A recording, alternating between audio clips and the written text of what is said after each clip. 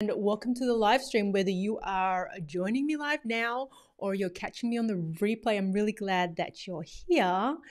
In this video, I'm looking at different live streaming software, so the best live streaming software. And I've been doing a couple of live streams today, and I'll do a couple of options so that, sorry, I'm getting distracted by all of the comments. I'm doing a couple of reviews of software options. So I'm doing a review. This one will be on StreamYard. I did one on BeLive, and I have another one coming up on Ecamm Live. So different live streaming options, and we're reviewing them.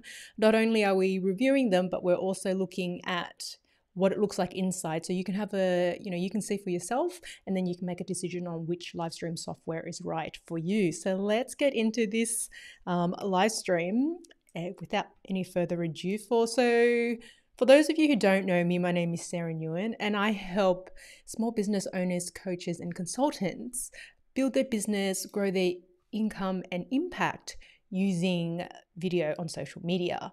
Big fan of live streaming. Make sure that you check out the links in the description, because I'll go back and I will also add all of the timestamps, and I will add links to any resources that we mention in this video, and all of the goodness happens in the description, as you know. So let's go over and have a look at StreamYard. Let's talk a bit about their pricing to start off with. Now, StreamYard has a free and a paid plans. Obviously, they are a company who provide a service, so paid plans are kind of important to generate income so they can provide us these services. With the free version of StreamYard, you get the ability to run your live streams, but you have their branding on it, and you have some limits. Whereas with the paid option, you get the ability to add your own logos, you get your ability to add your own images and overlays, and you also get the ability to multi-stream as well. So I really like StreamYard in the sense that it allows you to multi-stream. I'm a big fan of doing something once and having many benefits. So multi-streaming is one which is definitely a time saver, and that has made a big change to me in terms of creating content really efficiently. So a big fan of it. So thumbs up to StreamYard for doing that. Now, this is all well and nice, but what does it actually look like? And let's have a look at that now. So we're going to go into StreamYard. So the interface is really clean, and the interface is really, it's not confusing. So you go into StreamYard and you can set up the pages that you want to, or the accounts that you want to live stream to really easily. And then when you go to broadcast, you go to create a broadcast. So I find that nice that they've given you just what you need. There's not all this chaos where you need to figure out where on earth do I need to be. But more importantly, once you have logged into StreamYard and you want the action to start happening, this is what it looks like behind the scenes. Now, I've got what you see here is the the stream, and then one of the things that you can do with BeLive is you can add guests. So if you wanted to do an interview, if you wanted to have someone present as well, all of the ability to do that is really easy, which is one of my favorite things about StreamYard. Now I'm going to remove my face so that it's not confusing for me and for you.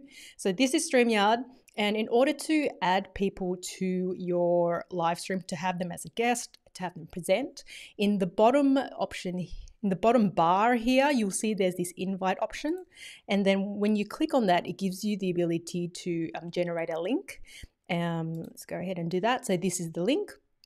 And once you've generated that link, you can send it to your guest, and they will be able to then log into the live stream and be added. So I've got David, who is joining me as a guest, so that I can demo this feature here. So he's gone ahead and clicked on the link and set it up. And once I'm ready to add him to the live stream, I just hover over it and select add to live stream. And now David's live on the live stream, and I have the option to display it as 50-50 on the screen, or I can toggle between the other options. So I can go a little bit back, I can go have him smaller, or I can switch it around.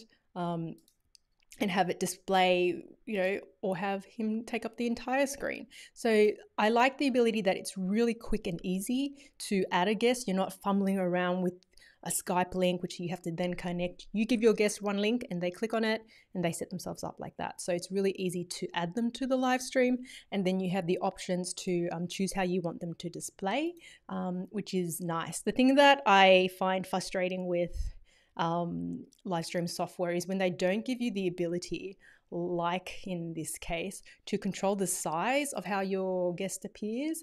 So you get to choose the sizes that they've got, but you can't like drag their video size to be the width and height that you want it to be. So it's a limitation, but it's not, I don't think it's a showstopper, but it's really easy to add them. And then like I also get the option to mute them if they're being noisy, or if they're talking and I don't want them to talk, I can mute them as the host. And once I'm ready for them to leave the live stream, I can just remove them like that. So that's a really easy way of, I guess, using StreamYard and being able to add people to the live streams.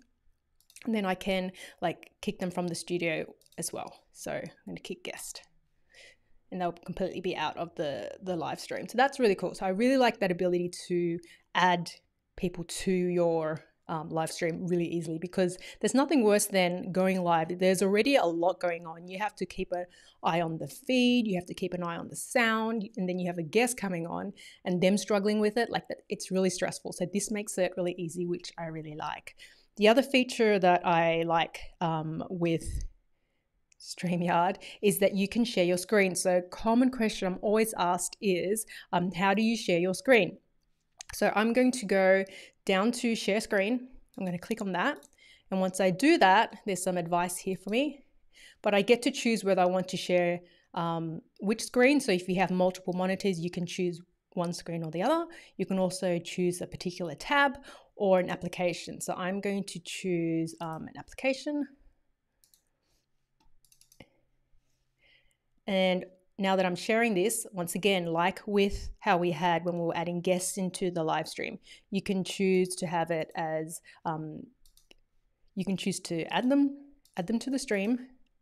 You can choose to have it full screen, or you can choose to have yourself in the picture as well. So you've got a couple options with sharing the screen. So a few sizes, there's that size, or there's full width. So the other limiting thing that I don't like, the limiting thing that I find with StreamYard is that, once again, you can't control the size to be of the screen to be what you want it to be. So you can choose between these three options, which is great because, for the most part, this is probably what you really need, either for your screen to be full screen or whether to have you on the side or not, or there's this alternative here. But you don't get the option to choose. I can't drag this screen anywhere like I can in some other software, but that's not a showstopper. You can still share the screen really easily, and I definitely think this makes the software really powerful because it gives you another way of communicating, sharing, and demonstrating your expertise.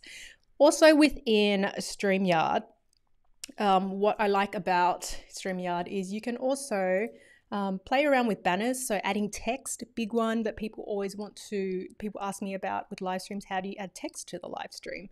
I'm just going to make sure that I can still see this feed because it's being blocked by another app on my screen. Okay, so to add text, everything happens in StreamYard on the right-hand side. So if I click on banners, then I can add banners which run across the bottom of the screen, and I can set up multiple banners so that these can be different talking points, and when I'm ready for them to display, I just click on them.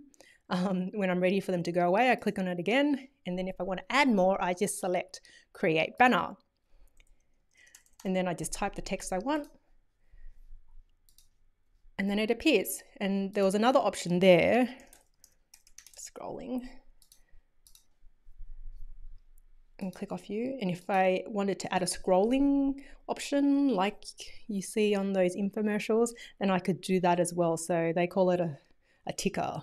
So that's all happens from the banner section where you can add multiple text elements and then just click on them when you're ready to add them and click on them again when you're ready to make them disappear. The other thing that you can do in StreamYard is you customize the colors. This is on the paid plan only. So in terms of the brand colors, I have chosen this color, but if I was to, I can choose any color in the color spectrum really. So if I wanted to go pink, I could. If I wanted to go blue, I could. And this would change the color of the banners. So now that's blue because I've switched it over. So you get the ability to customize the colors in that sense. You also get the ability to add your own logo. So that's an example of where it would display on the screen. You would have their logo if you're on the free plan. If you are on the paid plan, then you can add your own, and you would just literally be able to upload a logo file. And that's my one there as an example of how to do it. Now, the other thing is overlays. So I use overlays a lot in my live streams, as you may or may not realize. Example of an overlay. Some text, images. Essentially an overlay is an image, and then it allows you to just add, some more visuals to your live stream. So you've got the ability to add your own, and literally to add your own overlay, you go to brand, under the overlay section, click on the plus section here. And here's an example of one of mine. So I always have my cheat sheets as an overlay that I can add to my live streams where it's appropriate. And this is another example of a overlay that I add. So just, another visual cue to break it up so it's not just my talking head the entire time. You may have noticed as well that you can add a background. If you just have it black, then what happens is when you're toggling between your guest or having multiple, if you're presenting, then the background will appear as black by default. Otherwise, you can add a colored background. So I'll go and share that screen again. So as you can see, the background is now black, but I could change it to be something else. So when I do add, my screen share, then it will be that in the background. I'm losing my words. I'm doing way too many live streams today. The other thing is you can have your name displayed at the bottom, or you can hide it. So I think in terms of being able to use it, definitely very, very easy to use. And you've got a lot of powerful features that allow you to add your own images, add your own text, and to kind of create your live stream show the way that you want it to appear. Now, how easy is it to go live? As I said, everything happens on the right-hand side. So to go live from StreamYard, on the right-hand side, we click Go Live. And then they don't give you a countdown, so you need to be ready. And then the button will go red, and then you're live. So it gives you a little bit of a sign here, and then that's it, you're live. You can see the comments in the chat on the right-hand side here. So you can see comments that come through from any guests, and you can add them to the live stream as well. So if someone's saying something amazing, you can add it to the live stream or hide it. And just as usual with live streaming, you can see in the left-hand corner here, they've got a timer, and you can see the count of people on that actual live stream. So that essentially wraps up, I guess, my crash course of an overview of StreamYard. And once you're ready to end the live stream, all you do is select the end broadcast button, and then you can end the broadcast. They'll ask you to rate it, and that's it. And you're no longer live. You can see that it's ended here. And then that essentially wraps that up. So let's go back to here. Back to me. So in terms of StreamYard being an option for live streaming to allow you to have the ability to customize your live stream, and I think that all of these different live stream software options, what they really offer is a better user experience. So if you've used the native Facebook live streaming software, you'll know that it's clunky and it's clumsy and it's not nice to use and it's not easy to use, and you have to figure so much out. But when you have party software like StreamYard, it makes it easier. So then you don't have as much resistance to go live. So I definitely advocate using livestream software to make life easier for you and to give you all the functionality that you get that you wouldn't normally get if you weren't using software, if that makes sense. So do I recommend StreamYard as an option for live streaming? Yes, definitely. I didn't demo every single feature of StreamYard. I just did an overview of the features that I know that I use, that I find useful, and that people ask me, you know, how do you add that to a live stream, so that you could see for yourself how to do it in StreamYard. And it's really easy to use. I think in terms of pricing, it's fair for what you get. Like, there's a lot of technology that goes into it. So I think the pricing is pretty fair. And that's pretty much it. So hello, and thanks for everyone for joining. So I see quite a few people here. So I hope that this was really useful. Hi, Cheryl. Thanks for joining us. Hi, David. And I am doing, as I said, did I say it? I can't remember now. All the live streams and days are merging into one. So I've got another live stream coming where I'm talking about Ecamm Live. So I've talked about Be Live in a video, so check out the description because I review that and give you an overview. So we've done this one, which is StreamYard, and I've got another one coming for you, which is Ecamm Live. So watch out for that.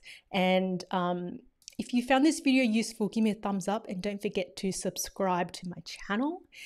And if you're looking for more ways to grow your business, if you're looking to get started with live streaming, make sure you grab my Facebook Live cheat sheets. It's a super simple guide to help get you up and streaming on Facebook Live, particularly if you've never hit record before.